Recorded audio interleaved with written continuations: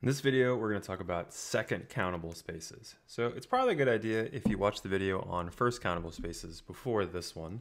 So maybe take a minute and go back and do that. But let's get going here. So usual setup, X is a set and T is a topology on the set X. We're going to say that the topological space X comma T is second countable if there's a countable basis for the topology. So let's do some examples. So if you take your set to be the real line and let T be the usual topology, so thinking about college algebra, you know, something like A comma B with parentheses on the ends indicates a typical open interval, or take those to be the basis for the topology is a better way to say that. This is a second countable space. And let's talk about how come. So what do you need to do to be second countable, right? What's the definition say? You just need to exhibit a countable basis for the topology. And so, well, why don't I take my collection of subsets of the real line to be, well, my intervals that I know and love that are open from A to B, where A is less than B, and I'm just going to require that the endpoints are just rational numbers. And how come I'm making the choice that they're rational numbers here? Well, because the rational numbers are countable. Therefore, this collection, fancy B, it has a countable number of elements as well. So this is a good basis for the topology on the real line. And there are some things that we're using here where if you took, any real number, you could find rational numbers as close as you want to the left of that number x and as close as you want to the right of that number x. So I hope that it's justifiable why I could find an arbitrarily small interval of this form with rational endpoints that contains the real number you're interested in. You could do that for every real number. So that's trying to help with your intuition that this truly is a basis for the topology. Okay, and so why is that good? Well, it's countable. Therefore, we've just shown that we've got a countable basis for the topology. That's why the space, xt, in other words, the reals with the usual topology is second countable. All right, so let's look at maybe in this context, a bad topological space. What's somebody that's not second countable? Well, let's take the real line again, but now let's give it the lower limit topology. And I'll remind you about that in a moment, about how do you think about the lower limit topology in case you've never seen it before. This is not a second countable space though. So let's look at why. Let's look at how come. And so by way of contradiction, let's suppose that we did have a countable basis for the topology. So let's say we did have a countable basis for the lower limit topology. So I'm going to denote my countable basis by fancy B, and then the elements in fancy B are these open sets B sub n. And how do I know it's countable again? Well, because I'm indexed by the natural numbers, which are countable. So let's talk about what do we know? Let's let B prime be kind of the typical basis for the lower limit topology, what is that? B prime is more explicitly the following. The kind of building blocks for the lower limit topology that we're used to look like things with an interval with a bracket on the left and a parenthesis on the right, meaning we include the left endpoint, but we exclude the right endpoint. And again, I'm just saying here that A and B are any real number. So this B prime, fancy B prime, is again typically what we think about the building blocks of the lower limit topology to be. It's typically how we think of them. So what are we going to do? Well, we're going to try to compare fancy B and fancy B prime. That's how we're going to get to a contradiction here. So what do we know? We're assuming that B and fancy B prime, that these are both bases for the lower limit topology. In other words, both these bases generate the same topology. Recall that that means that the two bases themselves are equivalent. And this idea of equivalence, that's a vocabulary word from another video. What we're going to do is we're going to use this characterization of what it means for two bases to be equivalents.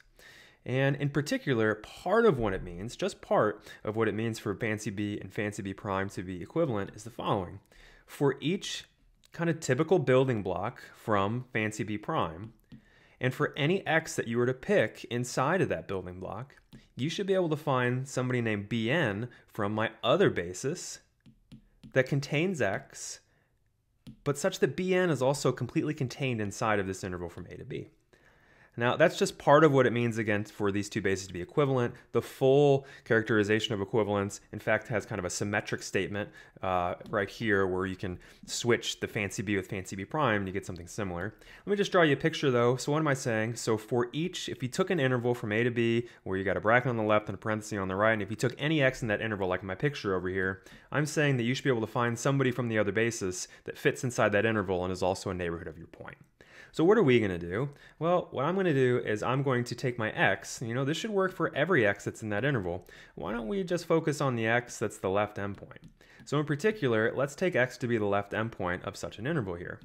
So applying this characterization of what it means for the two bases to be equivalent again, I know that I could find a Bn in my countable basis such that, well, A is contained in Bn, but then Bn is completely contained inside of this interval from A to B.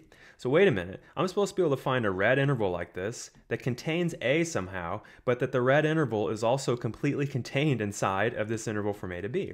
If you think about that for a second, that means that, well, the farthest left that Bn could go, you can't go any more left than A. So in other words, A is the infimum of Bn. So it's kind of like the minimum of that set. I'm going to say infimum because it's a set with many, many, many things. So what did we just show? So we just showed, there's nothing special about A here, right? A was just any real number. We just showed that every real number A occurs as the infimum of one of these sets Bn. In other words, you could always find a natural number such that the infimum of Bn, for that natural number n, the infimum of Bn is equal to your real number A. Now, what I'm going to do is I'm going to think about, what does that say one more time? This part right here, right, that worked for every real number. That means that we've got a surjective function or surjective map from the natural numbers to the real numbers. And what's the association? F of a natural number is going to associate it to the infimum of Bn.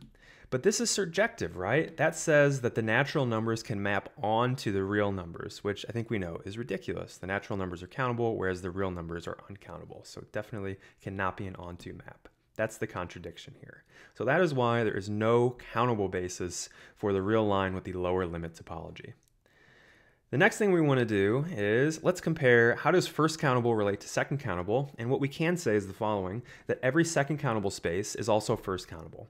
So let's look at the proof for how this should go, and also when I do this proof, it's kind of good when you're trying to prove things to look at the structure of like what's somebody doing in their proof, and typically what they do is they state the hypothesis. Let's say we've had a second countable space, and then what we try to do is just, all right, what's the definition of that, and try to just keep unrolling that string and see how far you can go. So if xt is second countable, that just means there's a countable basis for the topology there. And now what we want to do is try to argue, why do we have a first countable space? So what do we need to do to be first countable? Remember that we need every local basis. So at every point x, there's a local basis that's countable. So let's take an arbitrary element of our set. Let's let the following be a proposed, let's let the following subcollection, you're going to see it's kind of what we're proposing to be the local basis at x. So let's let fancy b sub x be all the things that are in my basis that exists, where again, b is countable here, such that though, x is in b. So just take all the neighborhoods of x that are already in your basis is what I'm saying. So what do we know then? Well, this is a subcollection of stuff in B, therefore it's definitely a subset of the stuff in B. You can think of it that way. And so in particular, right, well, B is countable, therefore fancy B sub x is also countable since it's a subset of a countable set. Now, the next thing you need to do is show that this subcollection here is truly a local basis at your point x. And so remember, there's two things to do there. The first thing is that, well, does every element of fancy b sub x, does it contain x? And yeah, by definition, it sure does. So by definition, we see that every element b is a neighborhood of x.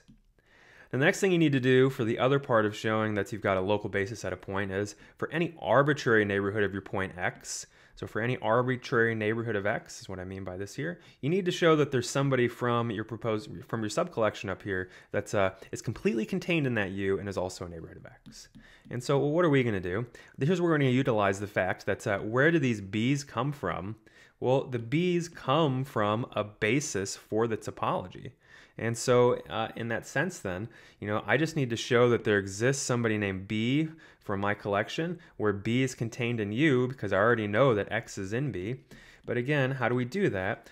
I'm going to use the fact that fancy B, my big collection up here, is a basis. So I can definitely find a basis element such that X is in B, and in that case, remember that says that B is definitely contained in my subcollection BX here. But again, what I keep trying to get to is that such that B is also contained in this more arbitrary neighborhood of my point X. So again, those are the conditions of what a basis is again. We're leveraging that. What does it mean for fancy B itself to be a basis? And that means for any arbitrary neighborhood of a point, you could find a basis element that's completely contained inside that neighborhood. Completely contained inside of U and is also a neighborhood of the point that you're interested in. So conclude that x comma t is first countable as well. Now, what you want to be careful about, I'm writing in yellow, it's like a caution sign, it's like a yellow light. First countable does not imply second countable. So in other words, right, every countable space is first countable. The reverse is not necessarily true. So let's exhibit a first countable space that is not second countable. Well, let's use our old friend from above, take the real line, and let's let t be the lower limit topology. It turns out that this is first countable. I'm going to show you that it's first countable in a moment, but of course we just looked at before, it's not second countable. So you can rewind and watch why the real line with the lower limit topology is not second countable. So let's get into why is it first countable. And so what do we need to do to see that the real line with the lower limit topology is first countable? We just need to show that if you take a real number, it's got a countable local basis. And so, well, let's just exhibit one. So a local basis at x is the following. Let's just take bx to be the following subcollection. Let's take all these intervals where it's closed on the left and it's open on the right. But what do we got here? I'm just going to build this interval around x, where x is the left endpoint, and I just go a little bit further away from x. And in particular, what am I doing? I'm kind of indexing this set by the natural numbers here, and that's my justification for why this is a countable collection of neighborhoods of x here. And what could you also justify to yourself here? Well, one, every one of these things sure does contain my point x, so that's pretty cool just by definition. But the other thing that you might think through is similar to the above. If you were to take any arbitrary neighborhood from the lower limit topology, is it believable? If you were to take any arbitrary neighborhood from the lower limit topology, say like a u, pick any point in that u, so pick any little x in that u, I hope that it's believable that you could sure find one of these that fits inside of that u. And so that is the other justification, similar to what we were doing maybe up here. And so that proves that we just kind of talked through the idea for why any point has a countable local basis, and recall that that means that the space is first countable.